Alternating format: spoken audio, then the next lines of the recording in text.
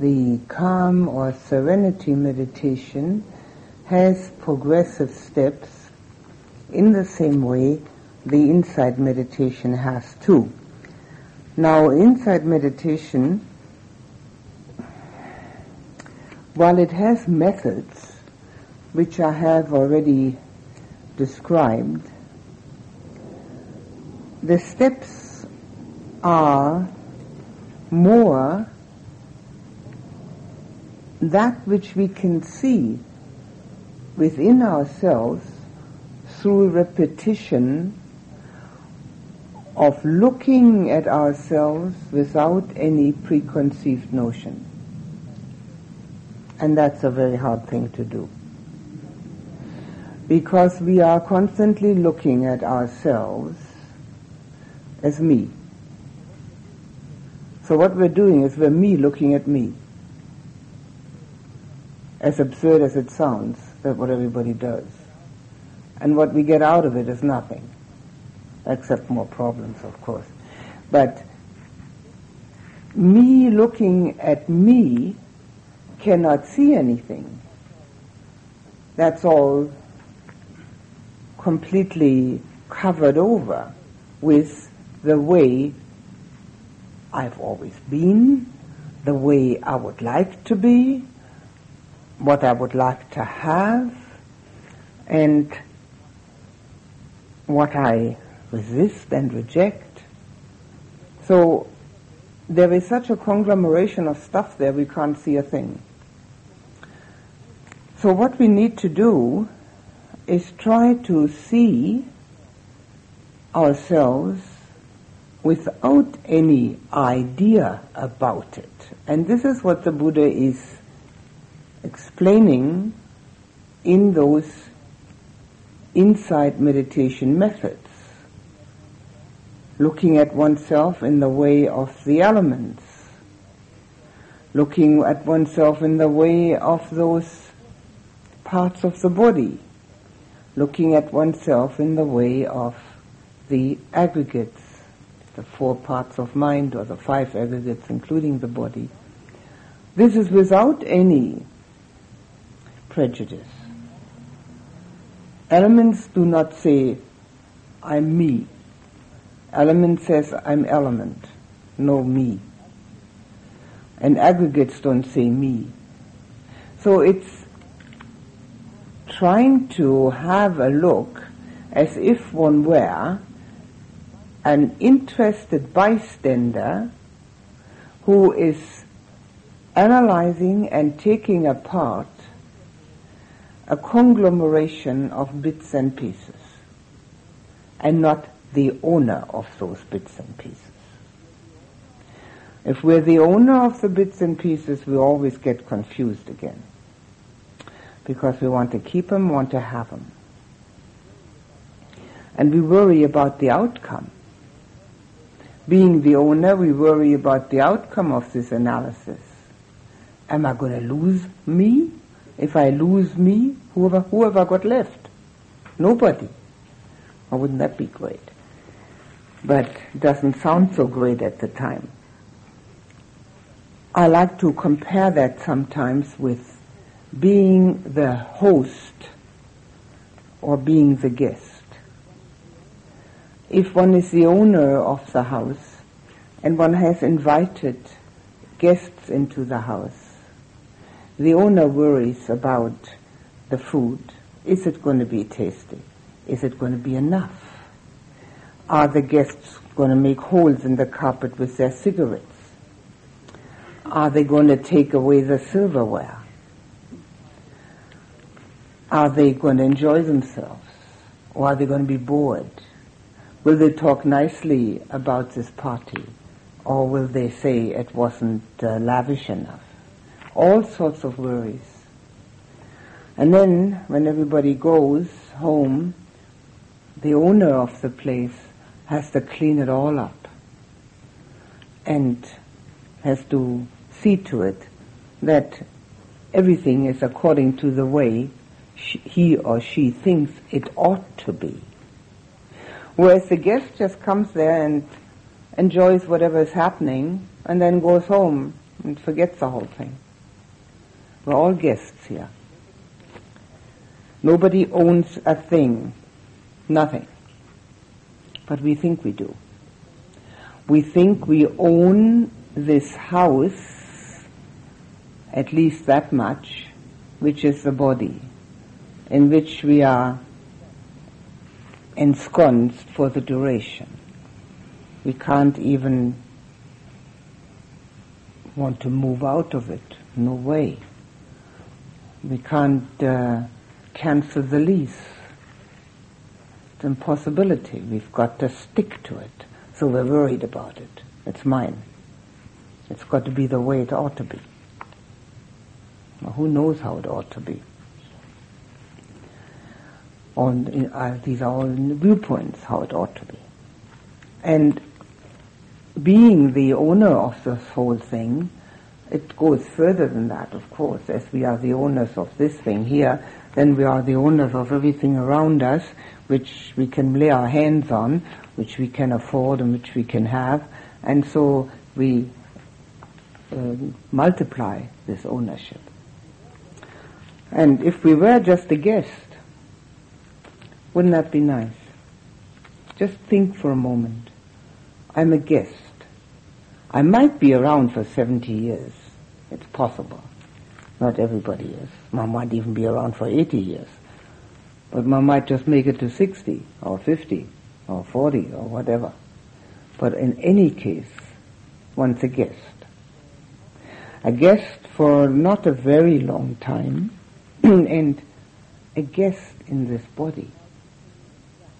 Now, if you can use that as a takeoff point, it may make it a little clearer what it means that we have an ego illusion or delusion. We're guests here. We're not going to stick to this permanently. It's going to crumble and go to dust. Our whole performance here is a guest performance. Nobody has engaged us permanently. And this whole performance is often very badly done.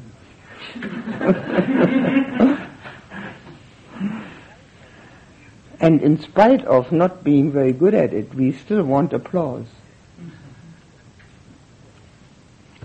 And of course, sometimes we get it, justifiably so or not, but maybe if we could look at it that way, a guest performance, and see it, everything, like that. Now, of course, everybody is the main actor. That's, of course, taken for granted. We are all the main actor in our own play. But at least we can have enough consideration for all these supporting performers and for this whole crew that's there, to acknowledge them too, and not forget that they also think they're the main actor, that they also think that they are the star of the whole play. Now, if you can use this kind of simile in any manner or form, it may help. It may help to step one step back and not be right in the middle of this here, where me seems to sit. Me seems to sit right in the middle here, between the back and the front somewhere. Somewhere around here, inside. So if one can step back, 2 steps, 3 steps, 4 steps, and just look at it, and look at oneself, and see the performance, and wonder if somebody else was performing like that, would I applaud? Put oneself into the shoes of another. Just pretend this is a show. And of course we're the star, I mean there's no doubt about that. That has to stay like that until we've given that up completely. But just being there as one of the people that are watching this show, and say, is this a kind of act I would really appreciate if that was me? And then you look and say, hey, that is me. And maybe we could change that a little by little by little. Poco a poco. It doesn't work overnight, but somewhere one's got to start. There's got to be a start somewhere. So taking a step back and watching the whole thing happening. Now all the instructions of the Buddha, and I'm reading them out to you on purpose, because in a long course such as this, I want to make quite sure that you know that these are not my own ideas. I'm just using my own language to elaborate on them. I want you to realize quite clearly that this comes from the Buddha, from possibly the greatest spiritual master that humanity has ever seen, because of the fact that it's clear, concise, and takes one all the way. Nothing left. Nobody. So, no problems left. We've had 3 insight steps so far. I'll just repeat them, huh? Mind and body are 2. Each have their own function. They are interdependent. The arising and ceasing, which comes again, which will be mentioned again. And then the cause and effect, and the cause and condition of mind and body, which we can see through watching the elements for the body, the aggregates for the mind, and recognizing, or at least attempting to recognize, that there is nobody sitting between the cause and the result. The cause is there and the result is there, and both are totally impersonal.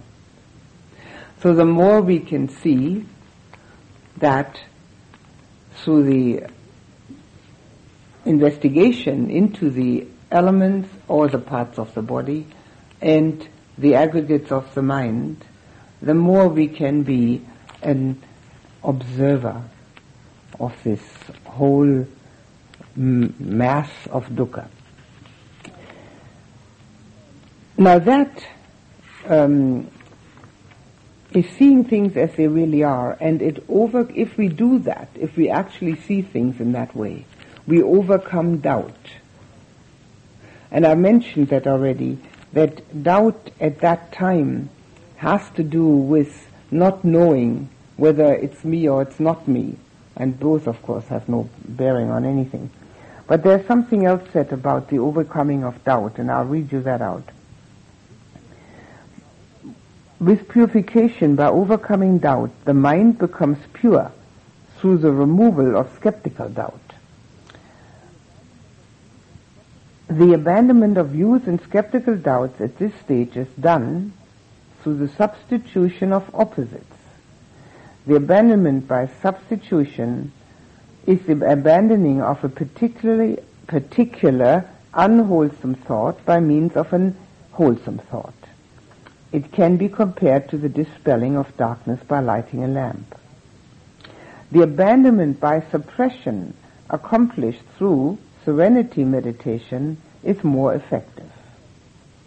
By means of this method, one can sometimes keep the 5 hindrances suppressed even for a long time. Cutting off only comes through past knowledge. This is only a repetition, but I wanted you to know this repetition. This is a repetition of substitution. The substitution which is purifying and which through the jhanas is more effective and automatic.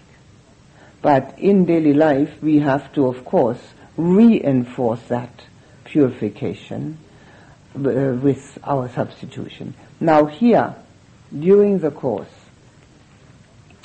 substitution of anything that's negative is the order of the day, over and over and over. If one doesn't have anything negative, wonderful. But if there is anything, even slightly, I don't like jet planes. They make too much noise. Well, that's negative. Substitute. If one can't substitute with the opposite, and this is what it says, opposite, right? Then one has to go through to a second defense system, namely taking the mind off the negativity and putting on something entirely different. I don't like jet planes. I don't know how to substitute with the opposite because I can never like them, so I'll enjoy the fountain. But that's only a second line of defense.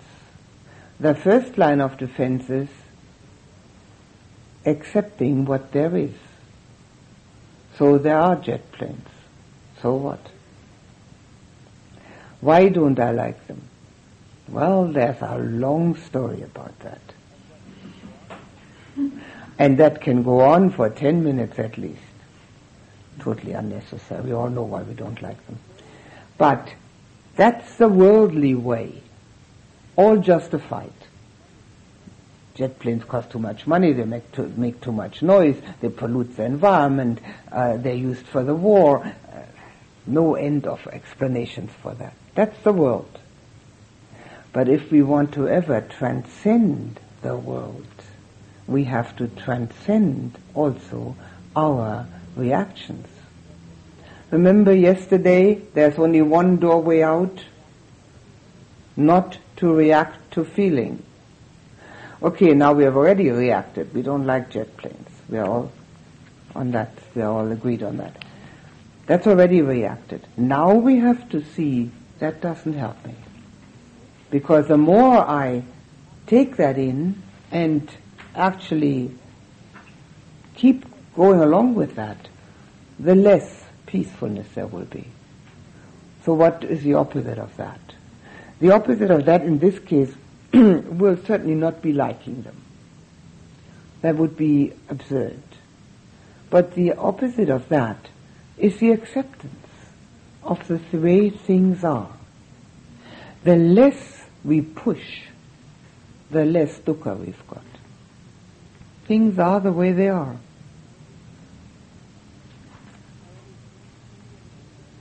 I always see in my mind, in that respect, a little river, a small river. And some people don't like the way that river is running. They would like it to have a different direction. So they put stones in the path of the river, like a little dam, so that it changes its direction. Well, it does change its direction. What happens where that dam is? A lot of turmoil. The water is churning because the stones are keeping the water and pushing it another way. That's what we do in here all the time. We don't like it the way it is. So we put a dam so that we get something else. And sometimes we are quite successful in getting something else, because we've put enough dam there to either not know it or to run away from it, or whatever means we like to use. But when we do that, it's all churning. Let it be. What difference does it make? We're just guests here. This is a guest performance. This is a show that's going on. So they've got jet planes in that show, and dogs and cats and whatever else they've got in this show.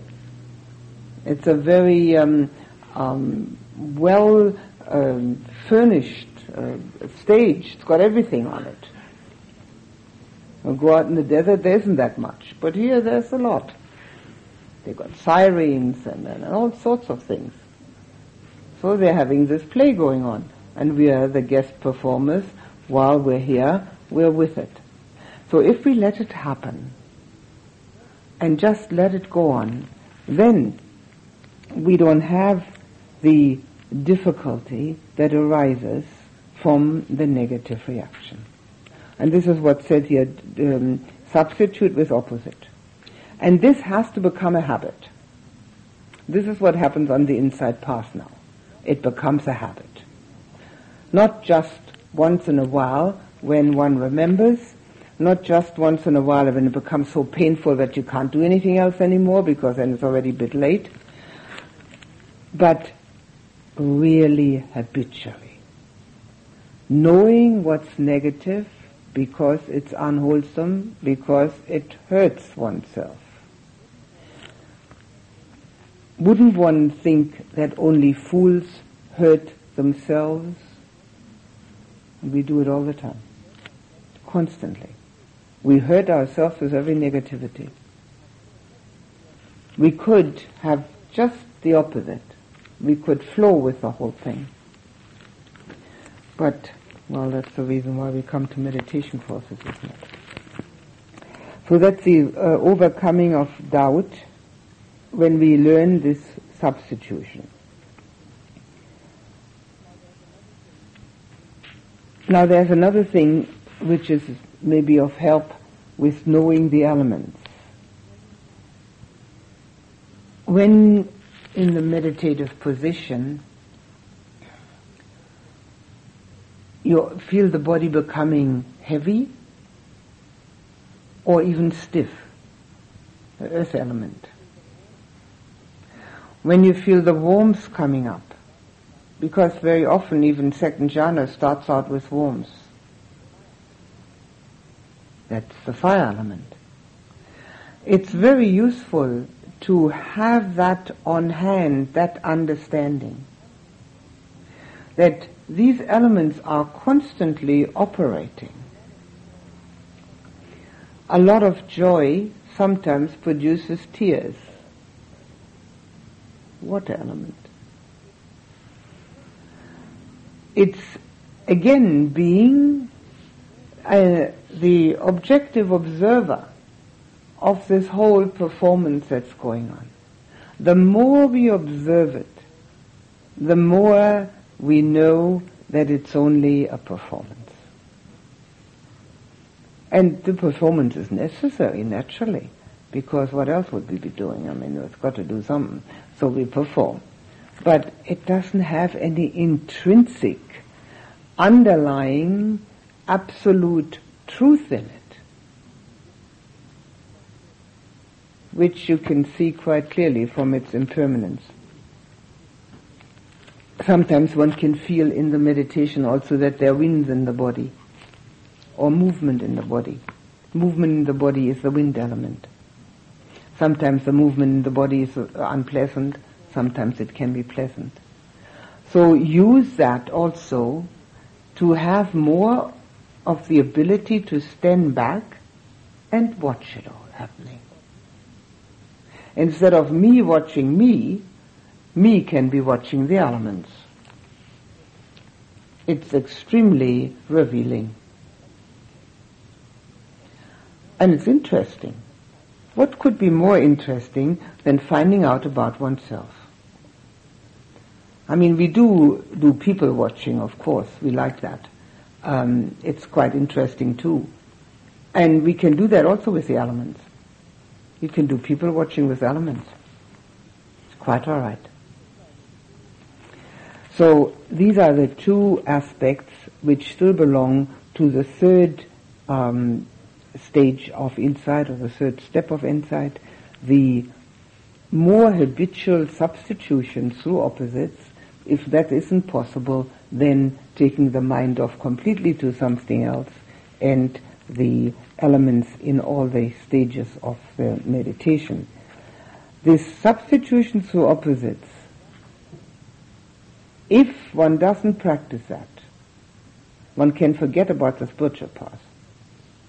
It doesn't work. Now that we forget sometimes, that's a different story. Everybody forgets. That's okay. That can't be helped.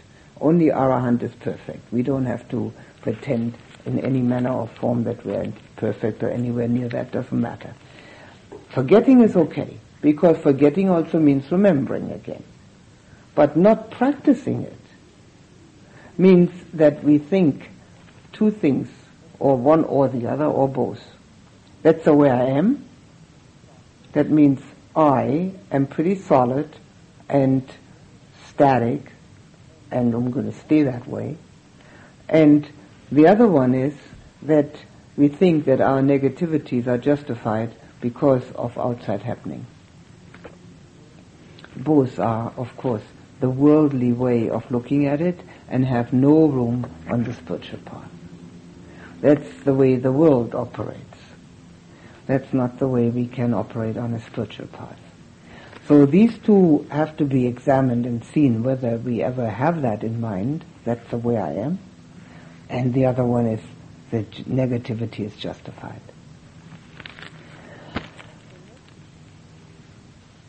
The next step, next insight step, is called knowledge by comprehension, but these names don't really mean very much.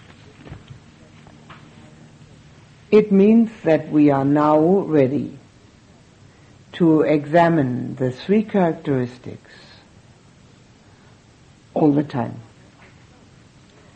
Now we have the choice of taking one or the other, but at that point the mind usually picks one as its starting point, but can see the other two also within the first one that one has chosen, Anicca, Dukka, Anatta. Now, if we look at impermanence, we can see quite clearly that that's where the Dukka comes from. The nicest thing cannot remain. Whatever it is that we've got that we would really like, be it even it's jhana or whatever it may be, or anything, it can't stay with us. And the one who's experiencing whatever it is that we like very much, and you can pick whatever it is that you like best. Pick it out, and this is what I like best. Maybe somebody telling me I'm wonderful or something like that, whatever it is. It also has no real objective value, because the person who's experiencing this 1 second later is a different person. Thinks, feels, acts differently. Now we have to eventually see impermanence in the way of having this constant flux and flow with which we can actually also flow along. Within anicca we can see therefore the dukkha. Now, if we have everything, flux and flow, everything is moving, and therefore is, of course, dukkha, then where can we find atta? Where can we find the substance of me? If everything changes all the time. Now that has to be done through the meditative and the contemplative approach. And two people said today, oh, but I don't want to think. I thought we weren't supposed to think, or something along those lines. Now, I have already explained, I would like to explain that again, because thinking and reflecting or wise consideration is not the same thing. Thinking has two aspects.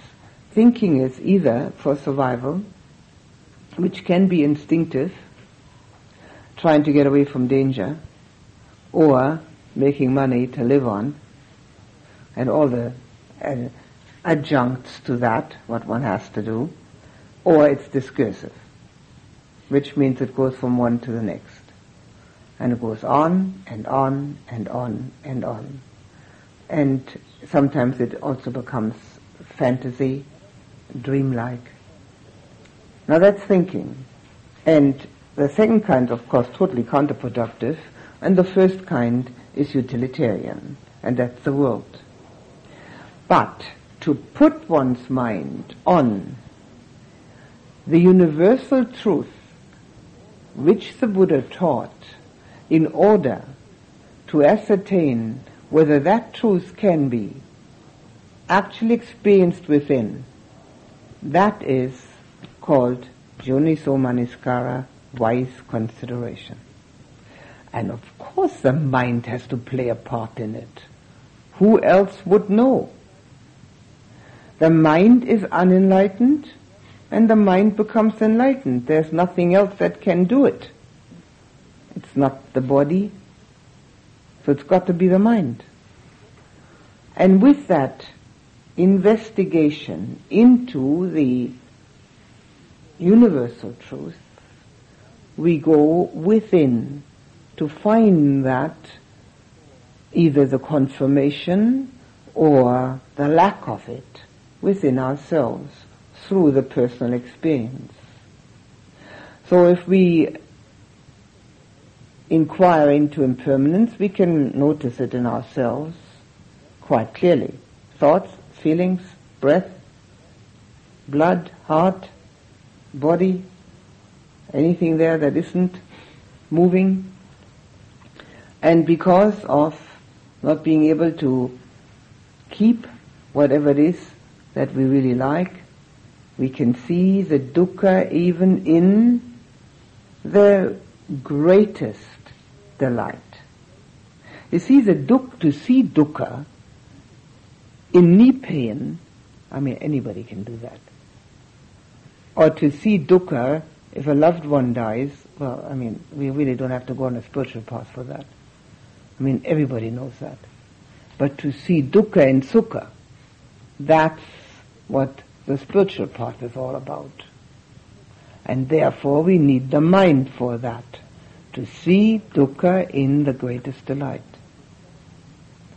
And the jhanas are the wonderful pathway for that, because, I mean, they are the greatest delight.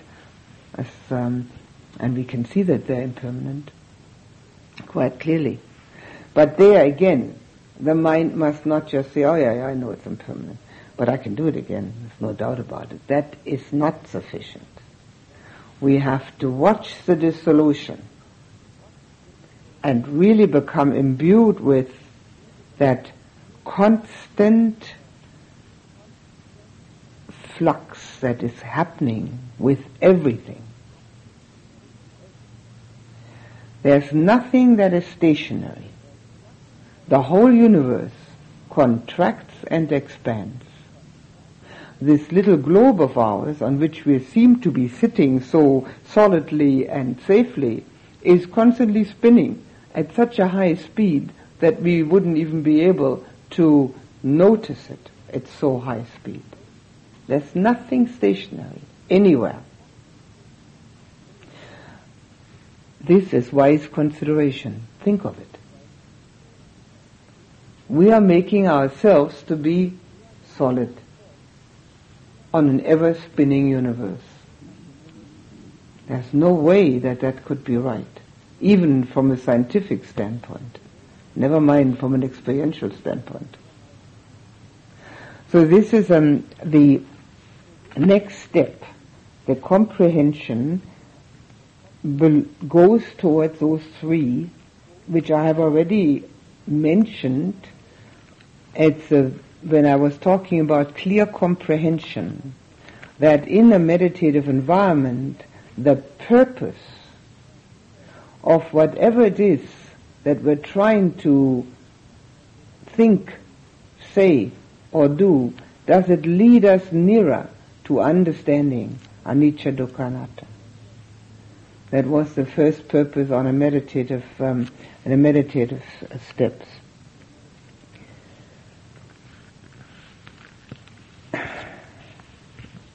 If there's no joy with this, it won't happen. There has to be the joy of the spiritual journey. It's the most fascinating journey that ever can be taken. Far more fascinating than going from here to London or Paris or Grand Canyon or Bryce Canyon or whatever. And I dare say, more fascinating than going to the moon.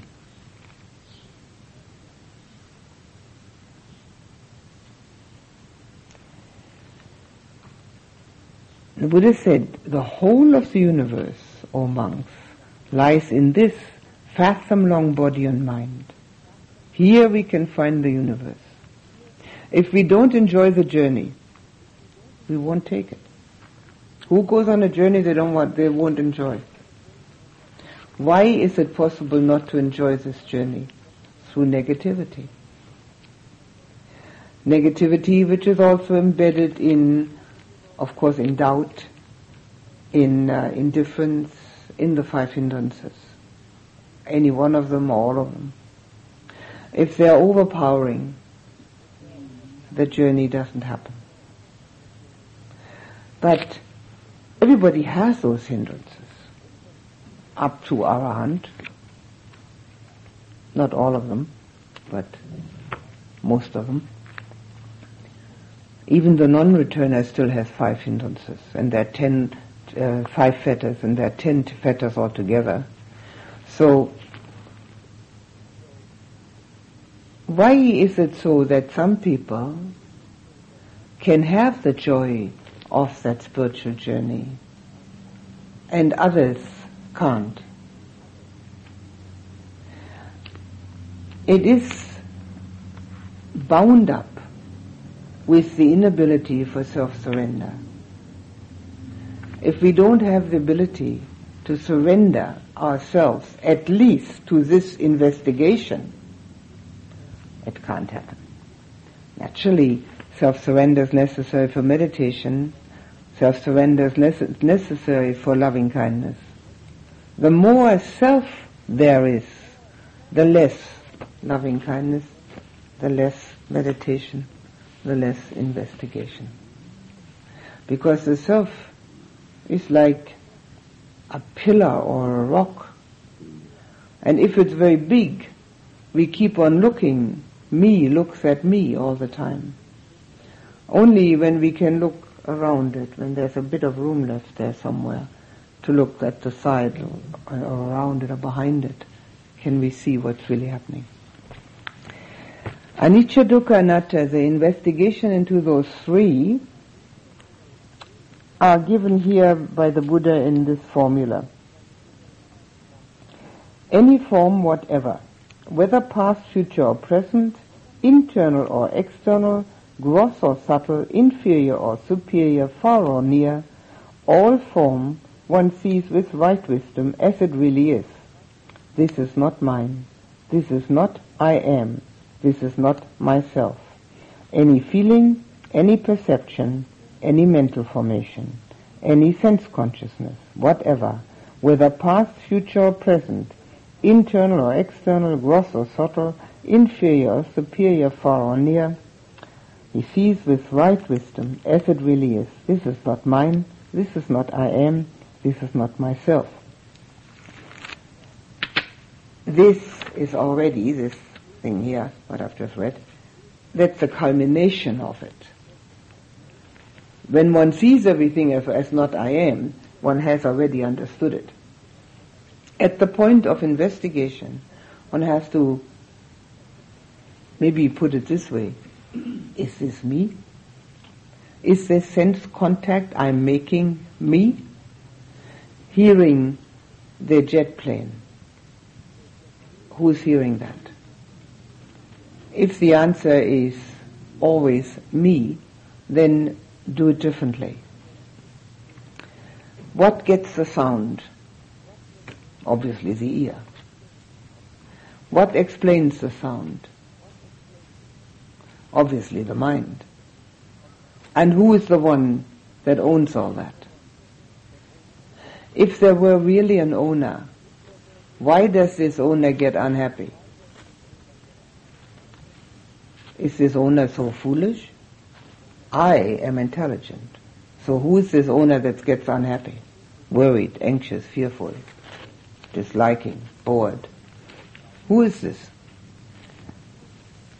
use any imagination you have to inquire. Whatever. This is the way the Buddha worded it, but there are many other ways he worded it too. But it always boils down to this. What he's mentioning here are the four mental aggregates, right? Starting with sense consciousness, then coming to feeling, perception, mental formation. And this is the other thing that becomes an important investigation procedure on this fourth step. And that is the investigation, which I've already mentioned several times, again and again, of who is this that's sitting in there between the sense contact, which is the cause, and the reaction, which is the result. Who's sitting in the middle of all that? Through constant inquiry, it does look different. If one never inquires, there's never any chance of not being me. I mean, everybody says it's me, so it must be me. But if we inquire, it does show this. Another thing that we learn is if we become pinpointedly attentive, that all these four mental aggregates are called aggregates because they are heaps. We think that our sense contact, our feeling, our labeling, our reaction is a solid mental thing that's happening. That's how it feels to us, because we don't pay enough attention. We don't have the mindfulness to recognize the fact that the whole thing are electrical impulses.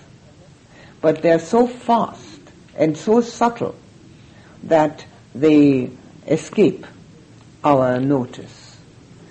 If we sit in meditation and become concentrated, this is a possibility of noticing. And it is very revealing. Having noticed that, one has a totally different relationship to this person, which we have for norm's sake to call me. We have a totally different relationship to that, because we can see it's all electrical impulses happening all the time. And this is totally in accordance with what the scientists say, that there isn't a single solid building block in the whole of the universe. There's nothing but electrical power or particles that come together and fall apart so quick that one doesn't notice it, of course, other than through a either controlled laboratory situation or through mindfulness. We don't have to have a controlled laboratory situation. We are our own laboratory. We can find out for ourselves. Now, the scientists said this about 30, 40 years ago. The Buddha said it 2,500 years ago. The same thing. There isn't any solid building block anywhere. Now, because we think we are solid, and we look so solid, don't we? I mean, we all look pretty solid. This is why this whole delusion, which is a totally optical delusion to start out with, has arisen. We have an optical delusion that everybody is a separate entity. I mean, there are all these different people sitting here on these different cushions. Everybody looks different, everybody talks different, everybody thinks different, so it must be a person, must be a me. And then there's all these trees and birds and dogs and cats, and it's all different. Everything is different. But this is an optical thing, and we believe our eyes, but in reality there is no such thing. And if we become more and more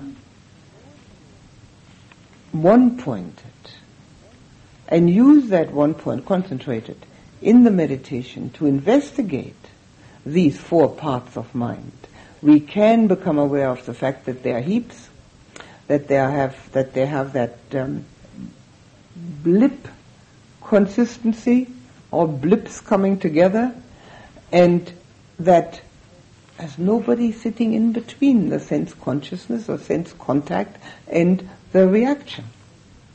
Nobody. There's nobody there. It's just happening. And when we see that, if we have done the jhanas nicely, there's no problem. And if we haven't, we mightn't like it. And then we have to do the substitution with opposites. When we don't like it, that is, of course, it can be quite strong. It can be so strong that we absolutely reject it out of hand. If there's nobody there, why should I be meditating? Well, that's another question, isn't it? The khandas, heaps, aggregates, khandas is a Pali word. The aggregates is now the important matter of investigation in meditation, and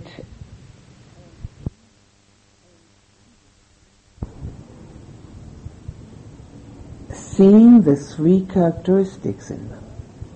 That they're all impermanent, we know, we can easily see that. That every thought, every sense contact's impermanent. I mean, that was really not difficult. But the dukkha in them, everything that moves has friction. Everything that has friction irritates. Dukkha. Thinking is dukkha. Not just when meditating. Thinking is always dukkha. And if we notice that, eventually, we'll finally know that existence is dukkha. And that's the first noble truth. Being is dukkha. It's all moving and therefore friction, and all friction hurts. So watch the 4 parts of mind with reference to not only their impermanence, but with reference to their dukkha, and of course with reference to their not containing a me. That's the 3 characteristics embedded in the parts of mind. And this is what this 4th step of comprehension is all about.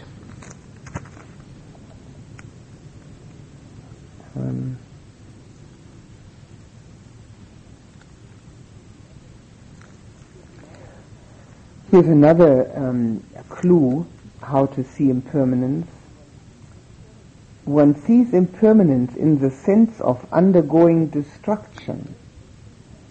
Everything that arises, thought, feeling, everything, sense contact, it arises and it gets destroyed. There's constant destruction going on. Now that shows the dukkha again. That a new one arises doesn't change that at all, because that too gets destroyed. But because of continuity, we do not see the impermanence. And because of the seeming solidity, we do not see the anatta. And because we take our mind off and go somewhere else with the mind, we don't see dukkha. The reality of dukkha is that all existence, just being, is dukkha.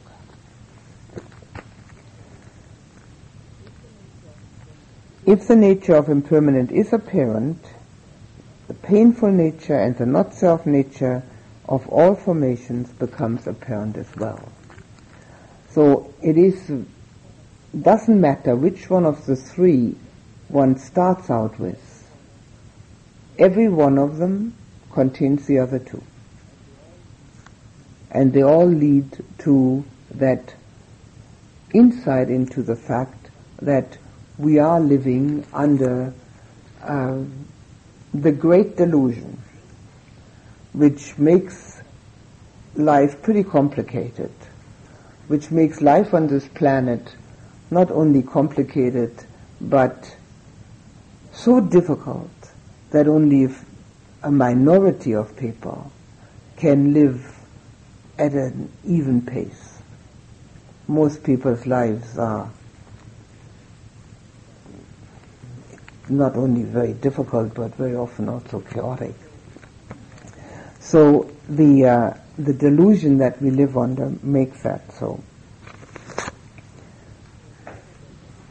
There's another way of looking at it, which the Buddha said. It is impermanent because it wears away. It is painful because it's terrifying. It's not self because it's coreless. The not self means, the corelessness means there's no real substance in the middle of it all. Now if you can see the impermanence, you can see that there's no real substance in the middle of it all. Because if everything changes and wears away, there's no core there. And the painfulness of being terrified, that is the reason why most people don't really want to know. Because if we did know, we would certainly make every effort to get out and forget all other efforts. So this, that it is actually terrifying, is the one thing that we don't want to know about. But this is one of the things which is extremely helpful for jhana meditators. They always have recourse to a state of being which is peaceful and joyful, and therefore the terror, which is one of the steps on the inside, I haven't got that far yet, does not arise at all, or so minor that it isn't of great importance. But without that, it can appear that the dukkha is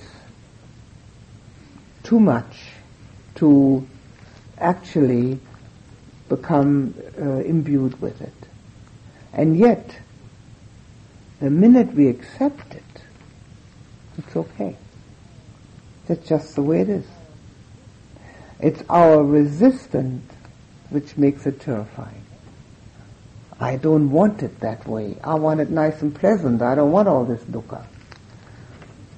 But the minute we see it for what it is, it's perfectly all right. So that's it. It's a universal truth, and it leads us eventually, if we can incorporate it into us as absolute reality, then it leads us out. Leads us out of all the difficulties and all the dangers.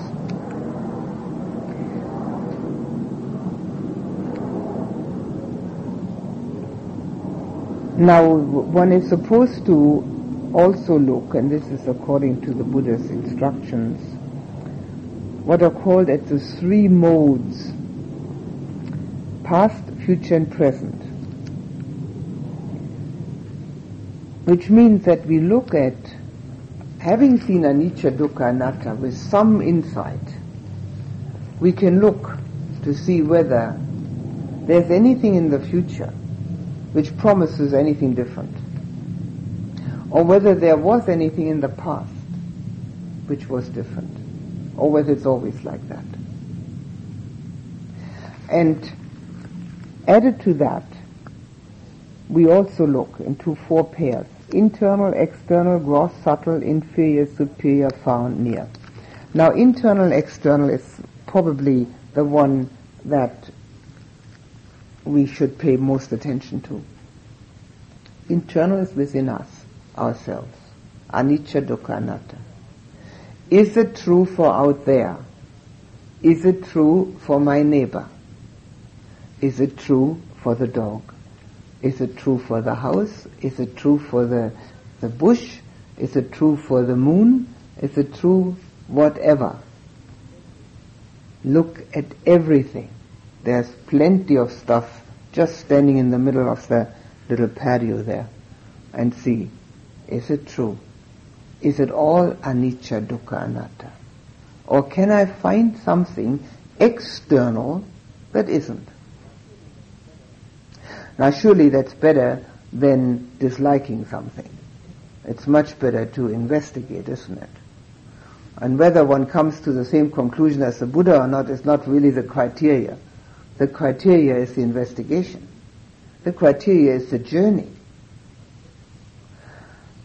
Look, is it anicca, dukkha, anatta internally, or can I find something within, anywhere, within this fathom-long body and mind? Can I find anything that does not comply with anicca, dukkha, anatta? And if I can find it, let me investigate it. And externally. Gross or subtle? Gross is the body. Subtle are our feelings, our reactions, our modes of meditation. They are more subtle. Investigate the jhanas. Investigate the attention on the breath. Is it anicca, dukkha, anatta, or isn't it? Find out. The attention on the breath or the non-attention on the breath. Investigate it. Find out what it is. And far or near, I've already said that. Near, we ourselves are near. Far, sky, moon, whatever. It means everything. Nothing excluded. So, and with inferior or superior, it means all modes of existence. So anything that, from stone to whatever we can think of, as far as the imagination will go. So these are called the 11 modes: past, future, and present, and those 4 pairs. Which means that we really use our mind to investigate those 3 which are the ones which are called insight, if we see them clearly. Insight, in the Buddha's terminology, always means recognizing that, those 3, or one of the 3, which leads to recognizing all 3. Now there are many other insights which come on the way to them, to seeing it that way. But they all need to lead in that direction. And that's what insight is all about. So we can make those investigations as a meditation or as a contemplation. Either way.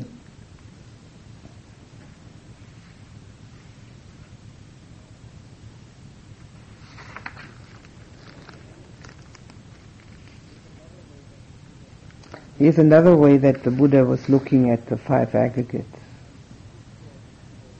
And it's a discourse to a person called Magandiya.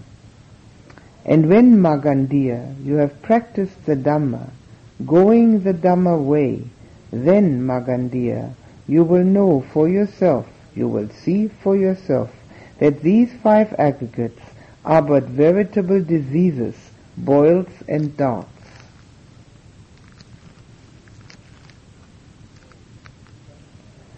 So that is the way the Buddha looked at the 5 aggregates, because we can see that they are never totally satisfying. Now we have to find that out for ourselves. And we're perfectly at liberty to say, no, it's wrong, Buddha's wrong. We're perfectly at liberty. Whether that's going to make us happy or not is the second question. But we're perfectly at liberty to say whatever. There was a man who came to the Buddha crying and sobbing and lamenting, and Buddha said to him, "Why are you crying? What's the matter?" And the man said, "I've just lost my only beloved son. He just died." And the Buddha said, "What one loves brings sorrow." The man said, "What nonsense. How can Buddha say such a thing?" And immediately walked away and told all his friends that the Buddha didn't know at all what went on with humanity that he had said, what one loves brings sorrow. And his friend said, oh, but it's true, you yourself are crying because you love this boy. He still wouldn't believe it. So we're perfectly at liberty to think anything we like. Whether it's going to help us or not, that is entirely up to us. But we must investigate. This is the investigation, the inquiry into the three characteristics which are so extremely important. Now here,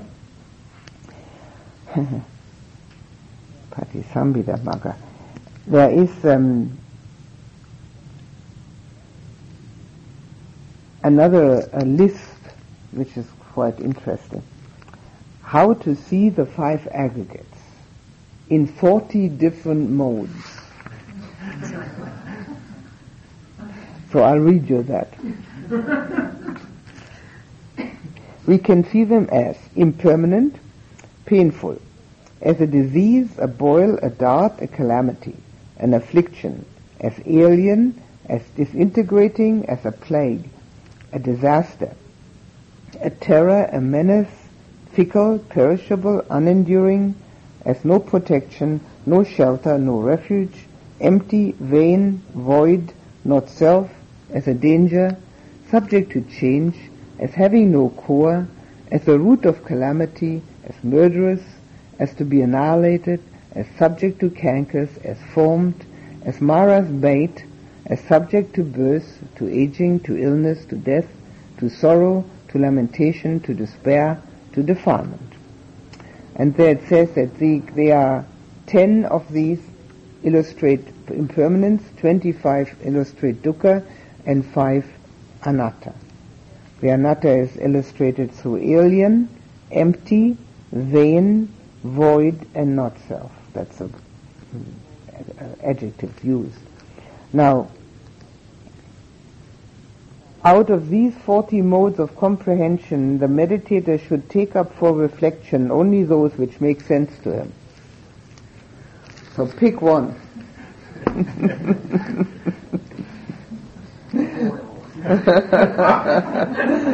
Everybody will pick an individual one. That's the way it should be. You see, one's triggers are individual. The absolute truth, the results are always the same. But the individual triggers are individual. So, are different. So we pick out whatever we like. Look at them. Look at these aggregates, the 5 aggregates, and the Buddha said that's all we are. And see, how do they strike you? Do they still strike you as being your means for pleasure? Do they still strike you as your means for bringing happiness to yourself?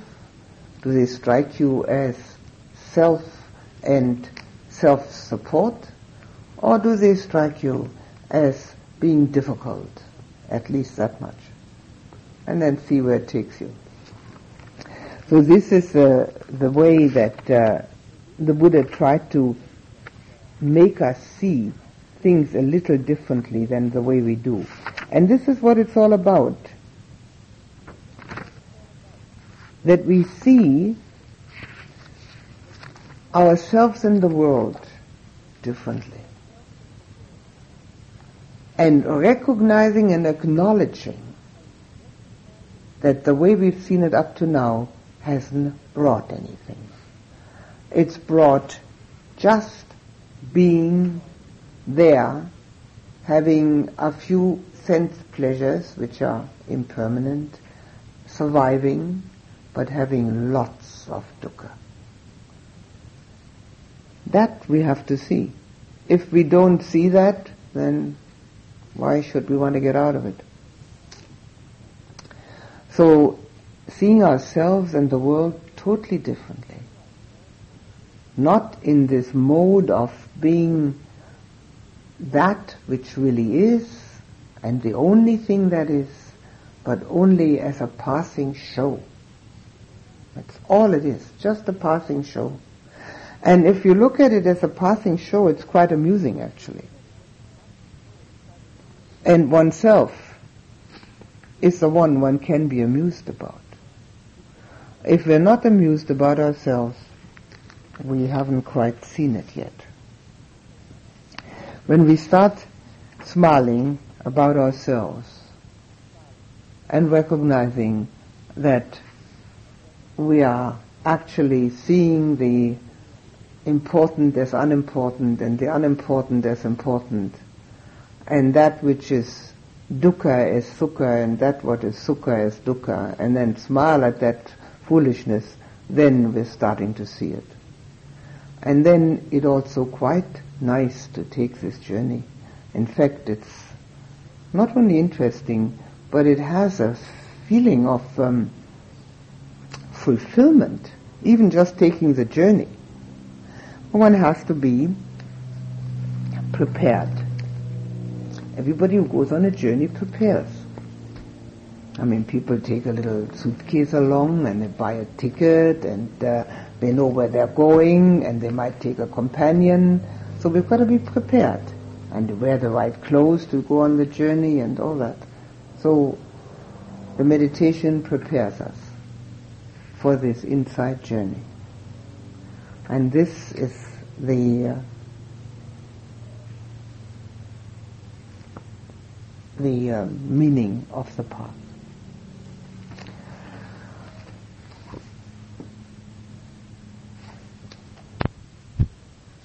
All right. Any questions? Comments? Yes.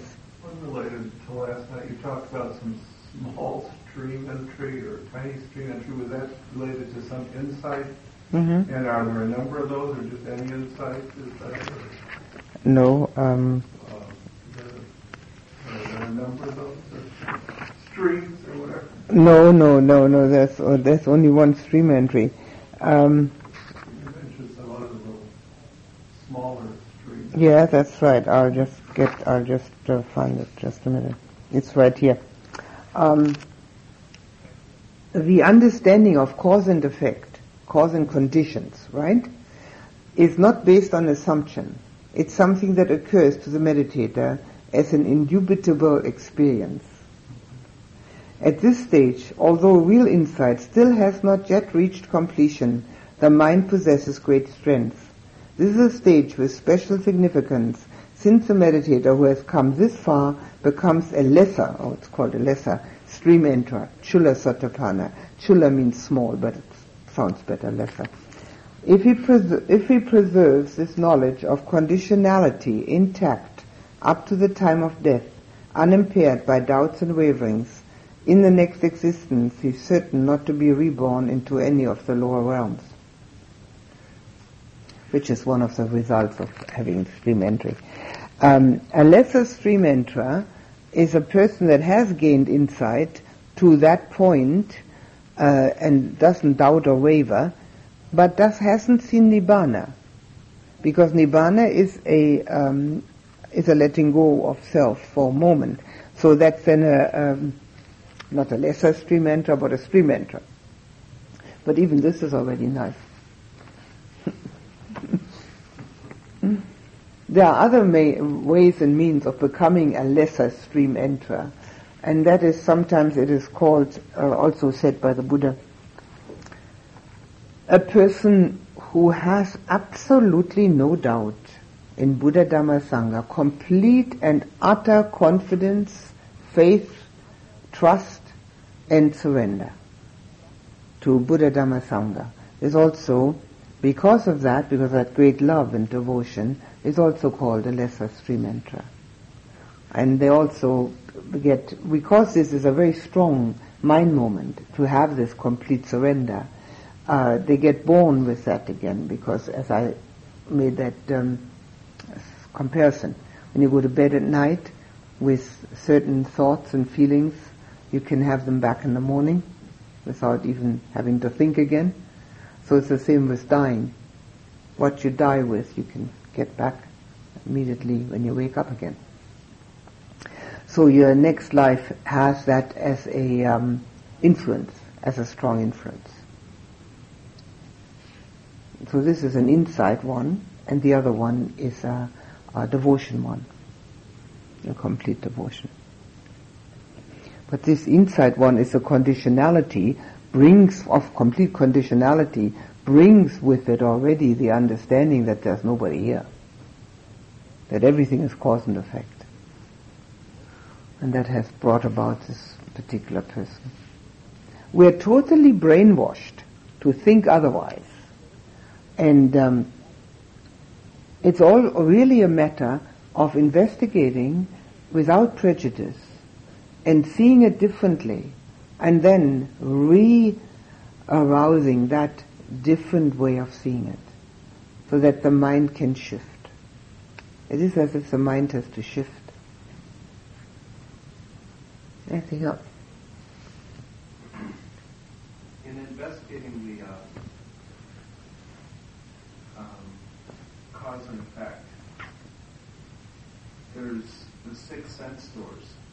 And I have a difficulty in comprehending thinking because of the object hitting the sense door. Mm-hmm. Whereas, for instance, with that candle, it's something that you can also touch, it's something you could also hear, and that everyone here would agree that's a candle and see it. With a thought, I have difficulty seeing what the object is that's striking the sense door. The idea. It's always called an idea. The sense door of the mind gets the idea, and the sense door of the mind come together and thinking starts. You can notice that when you watch yourself. Well, I can notice the idea appear, but for example, like with that candle, I can see that candle, and everyone in the room can see that candle, and I can say, what color is it? Someone else can say white. If I have a memory, that seems to only belong to me. And your own memory. Yeah. Yeah, well, that's, if that's, you see, then you would be memory. No? Okay? So where are you then at night when you don't have memory? Disappeared? And if you have memory now at this point in time, at this moment, maybe you have memory of when you were in 5th grade. Okay? Put yourself back in 5th grade. Can you remember? Okay. Right. Now, put yourself in 10th grade. So which one are you? Which one of the memories are you? Or you have memory of what you had for lunch today. So you must be billions of me's with billions of memories. Or you are the me of that particular memory at that particular moment. Check it out. Well, let me put it another way. I still don't. I have been trying to think about it that way.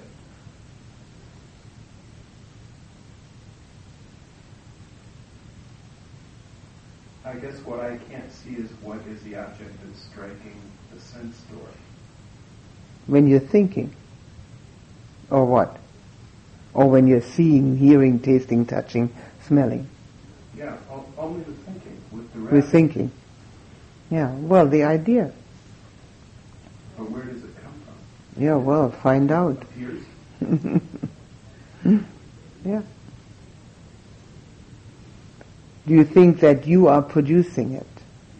Well, if you were producing it, why do you then produce it at a time you don't want it at all, when you'd rather be in the 8th jhana, for instance? And then all of a sudden you get an idea and start thinking. I mean, why? Who's doing that? Is there a little devil there somewhere that's doing that? And other times when the little devil is having a nap, then you can have it the way you like it. I mean, that's actually the way we look at it. It's quite amazing, but without a spiritual path, we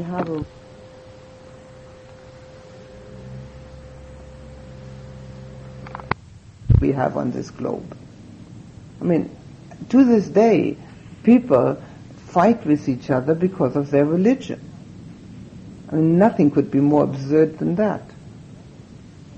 So we are very primitive. We look at things in this primitive way. So we have to really change our whole outlook. And I mean, negativities are also a primitivity. Well, what do we need negativities for? What are we doing this for? It must be that little devil again, or somebody. Please put the attention on the breath for just a few moments.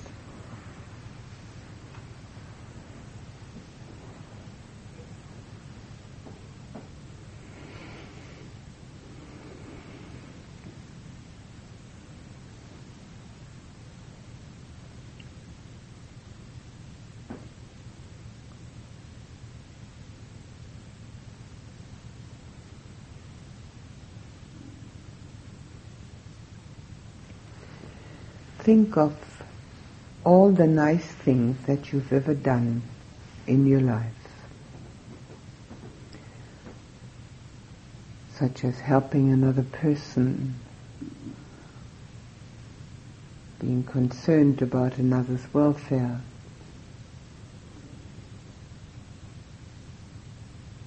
being loving and kind to another one, giving a present, anything that you can think of that you think was a good thought or deed. Remember it now.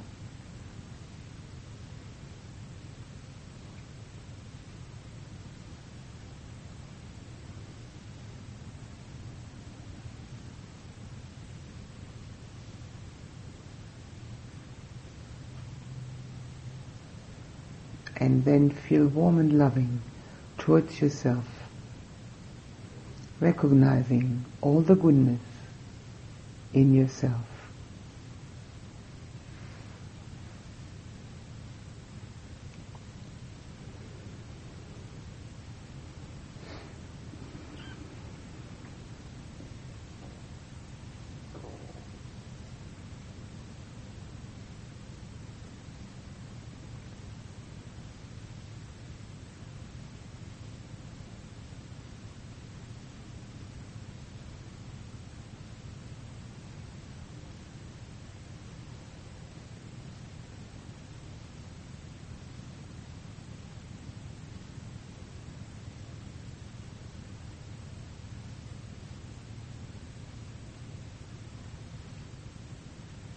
Think of the people who are close to you. Think of all the good deeds that they've ever done. Those that you know and those that you surmise. Appreciate them and love them.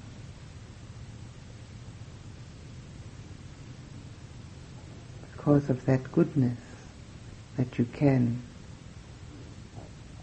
feel in them.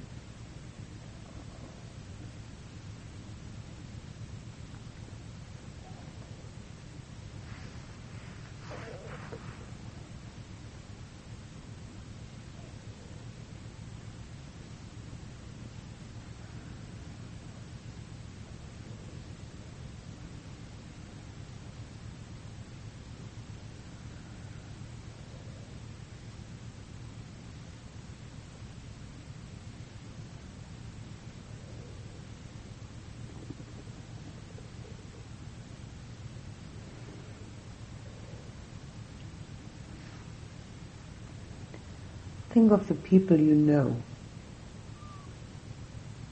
Let them arise before your mind's eye. And think of all the good deeds that you know about them, or that you surmise in them. Feel your heart going out to them.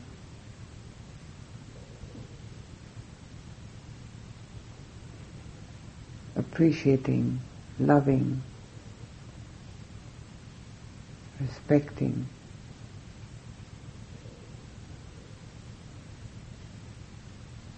the goodness in them.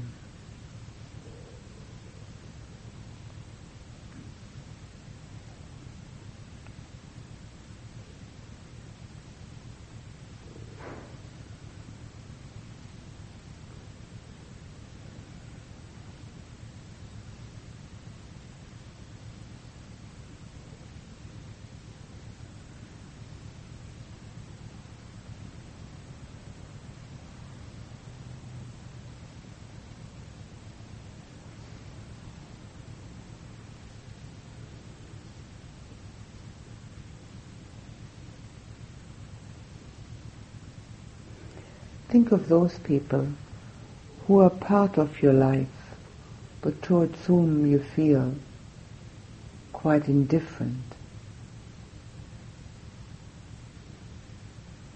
You meet them here and there, but you don't have any real connection to them.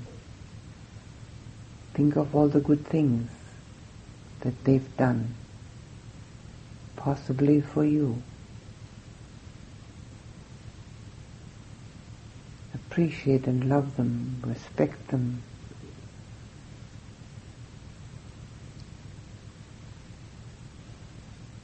Make your heart reach out to them.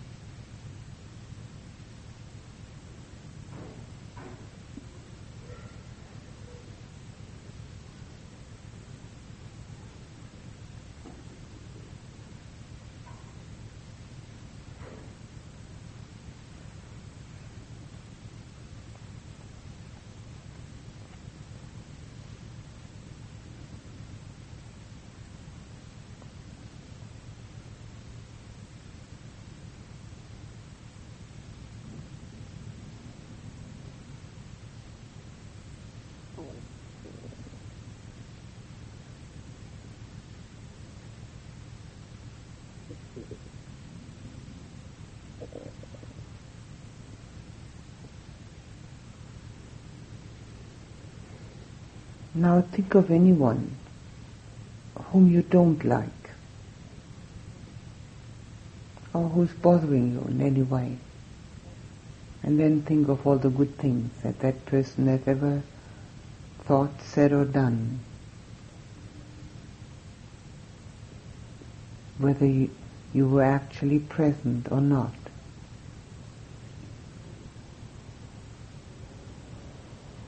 Appreciate and respect that person for his or her goodness. Let your heart go out to him or her.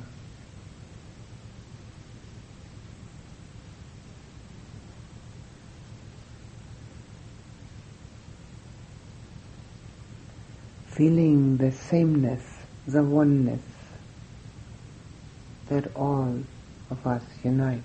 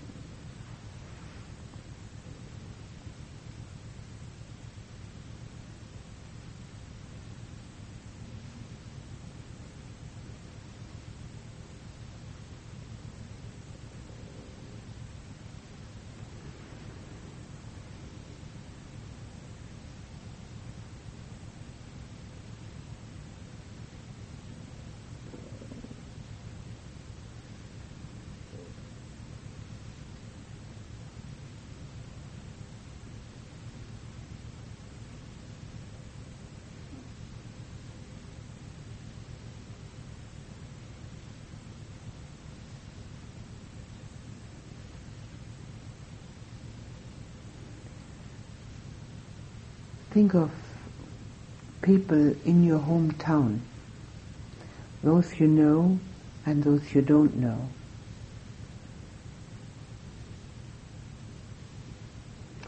Remember all the good things you know about them. Surmise the others. Appreciate them.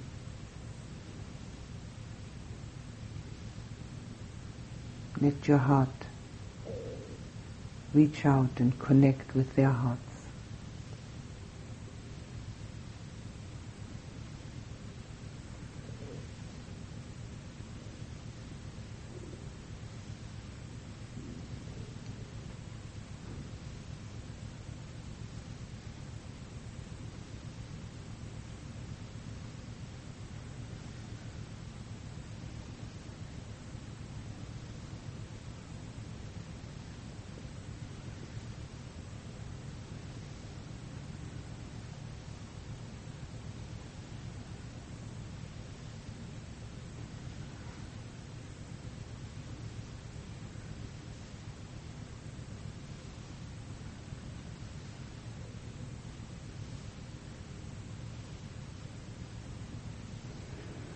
And now think of people everywhere,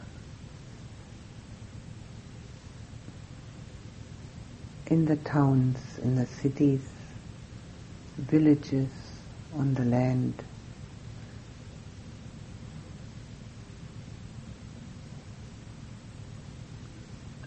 All of them looking for happiness, all of them having goodness in their hearts. Connect with that goodness, connect with their hearts.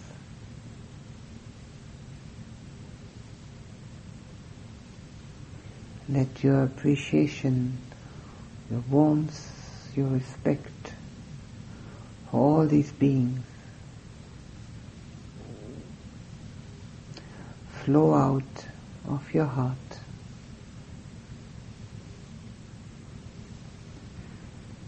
And help to lift the consciousness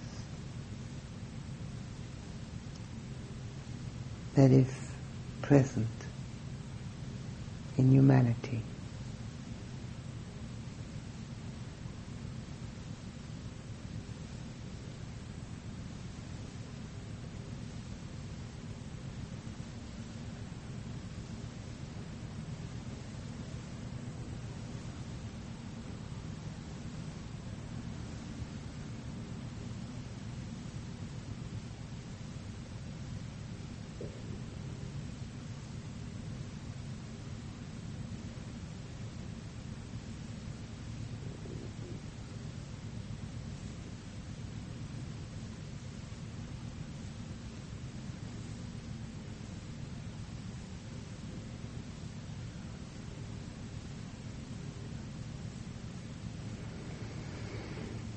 Now put your attention back on yourself.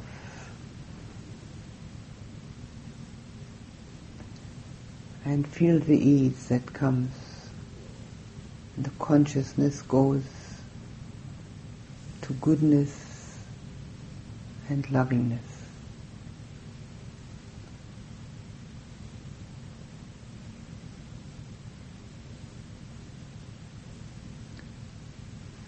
Feel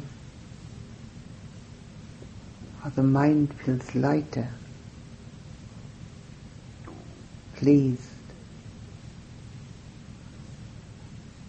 carefree, and the heart feels loving.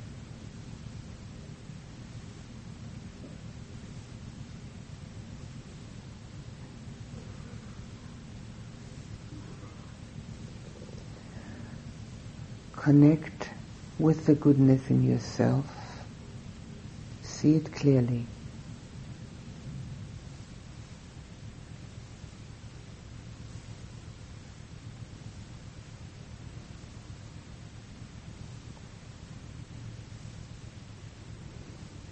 Anchor that recognition within your heart so you can retain it. Never lose sight of it.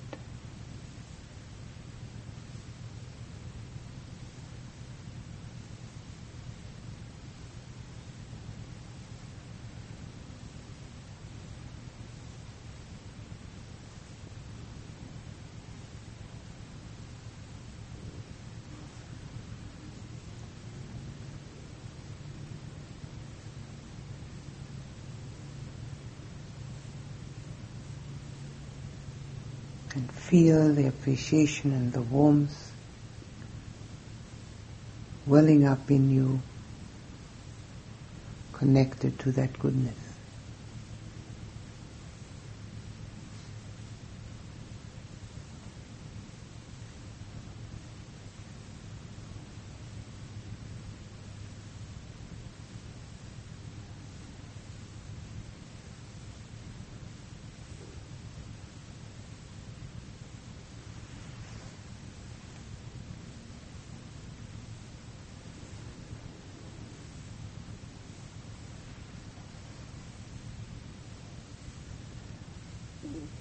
May beings everywhere appreciate and respect each other.